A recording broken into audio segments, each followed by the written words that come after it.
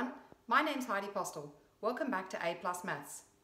Today I'd like to start to do the topic called networks, and we'll start with an introduction of all the terminology and all the symbols that you need to know so that you can understand what's going on. The topic of networks is really about getting from one place to another and how many ways there are to do that, the shortest way to do it, the quickest way to do it, the most efficient way to do it, and if along the way you can stop without slowing anything down. This can be very, very useful for planning trips or when you're building a construction and planning the timing that it's going to take. That's what it's used for in real life. So basically, a network is a bunch of points and lines. Let's have a look.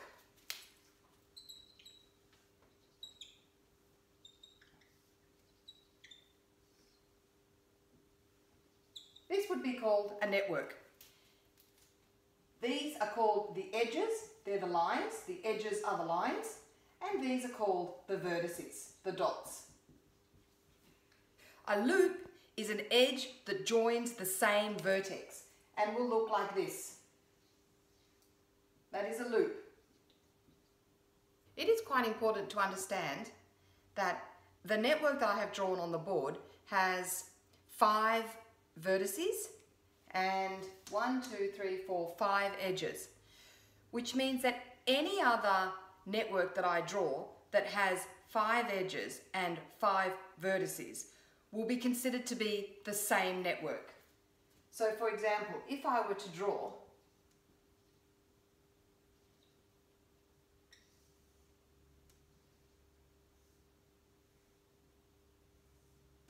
this network, that would be considered to be the same network as this network because it has 5 vertices and 5 edges.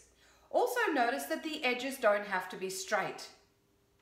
And it is possible to have 2 edges coming out of the same vertices.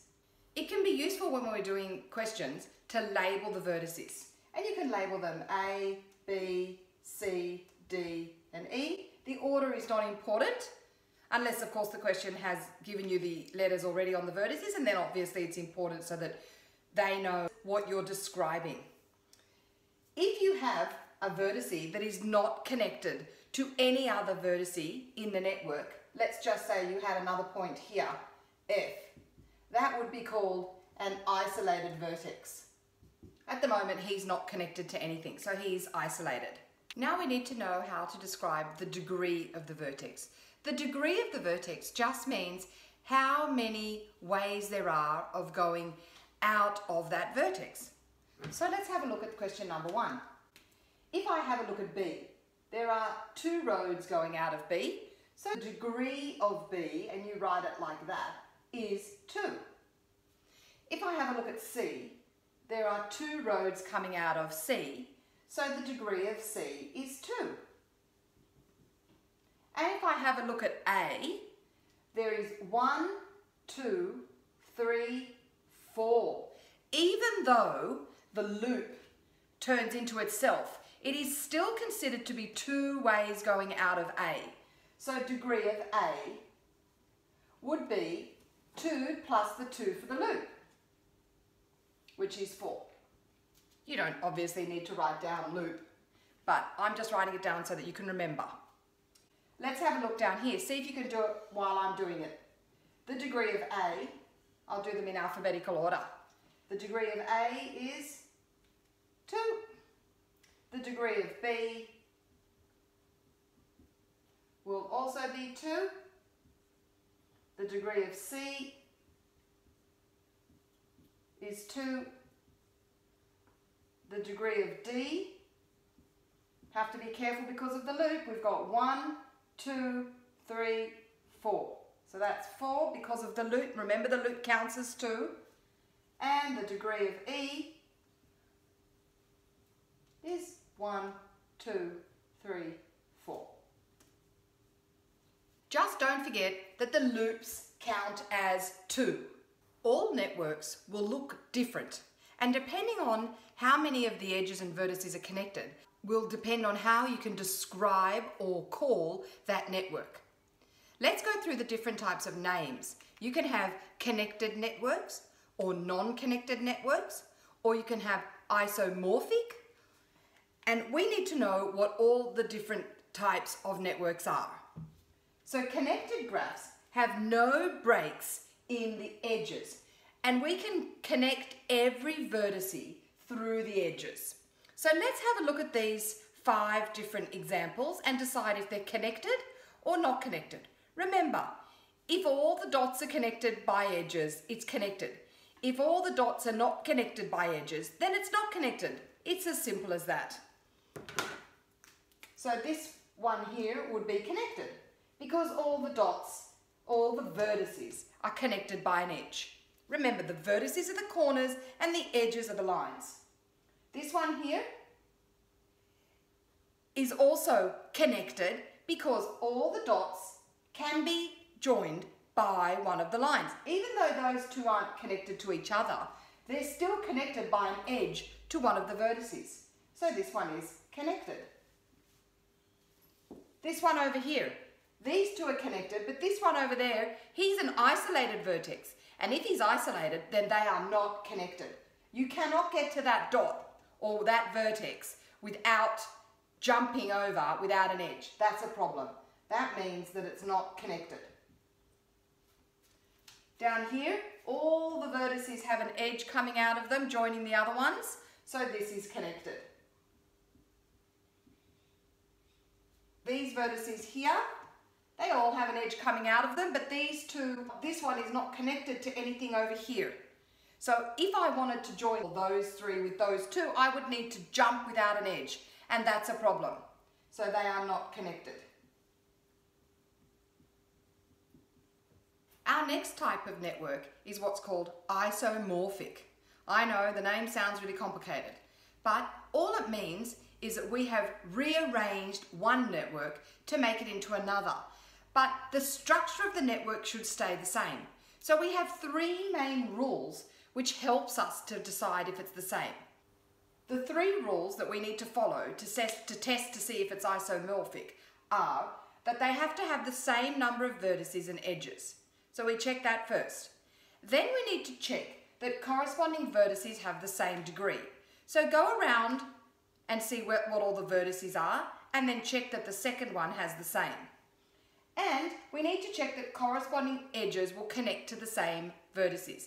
Let's have a look at some examples. The first thing I'm going to do is to write down the degree of every vertex. So here I'll do the degree in red. So the degree of E will be 2.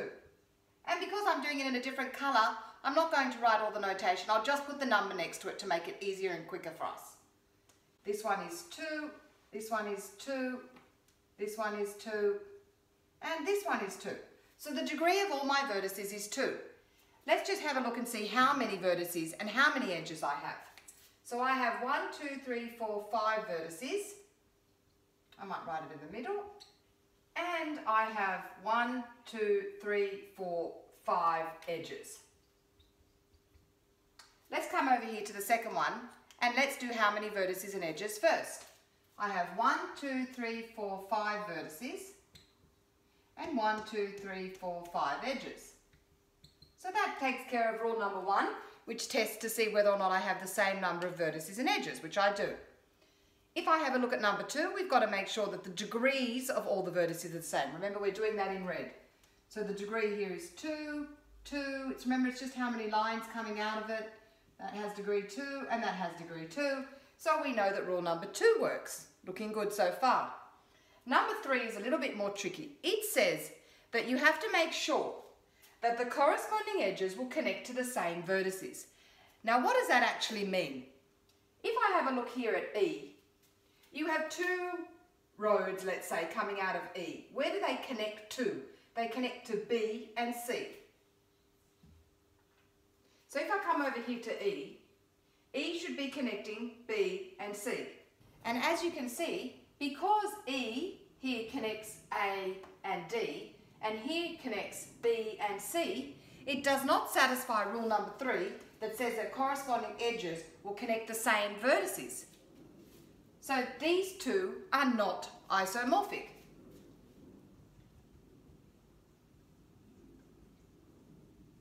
Let's have a look at the next one.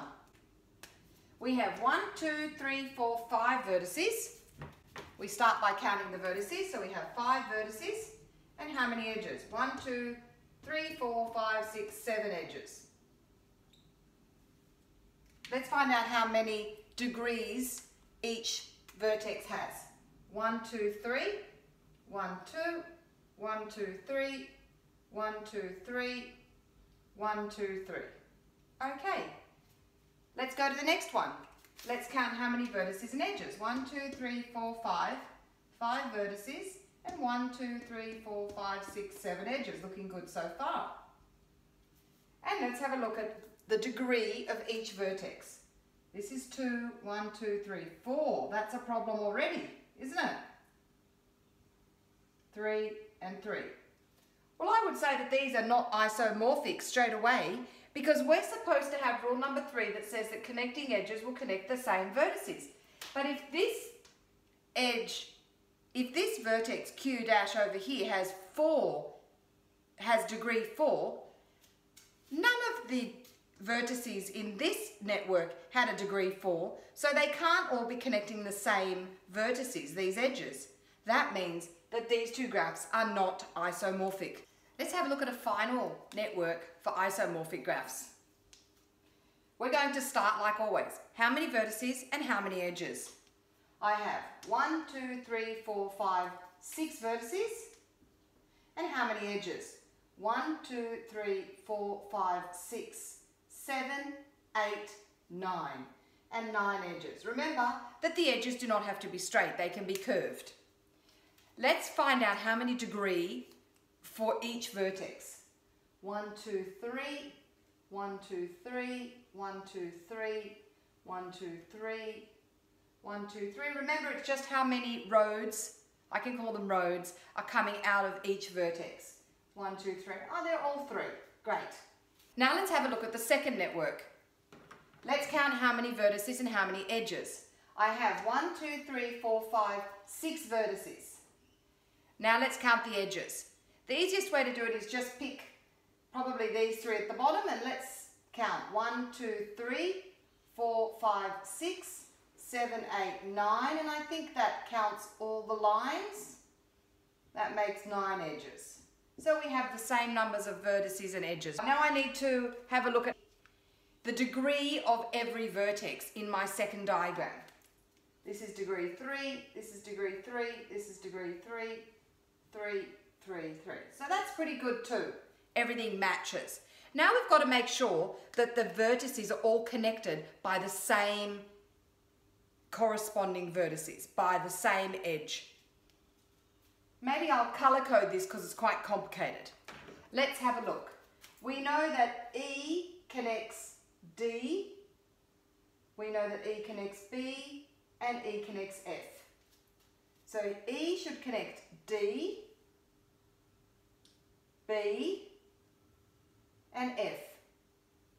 Okay, that's good. So E is safe, he's happy. Let's have a look at C. C should connect D, F, and B. So C should connect D, F, and B. That's good too. And then my last one that I really need to check is A, isn't it? Because then I've done all the lines. A will connect F, D, and B. A will connect F, D, and B. So everything's connected. So these two networks are isomorphic. And it did help me when I used different colours to help with rule number 3. So maybe when it gets too complicated to just visualise it, get some highlighters and colour in your edges. Well, that brings us to the end introduction of all the terminology and all the symbols that you need to know so that you can understand what's going on. Thanks for watching. Don't forget to like, share and subscribe below. See you next time.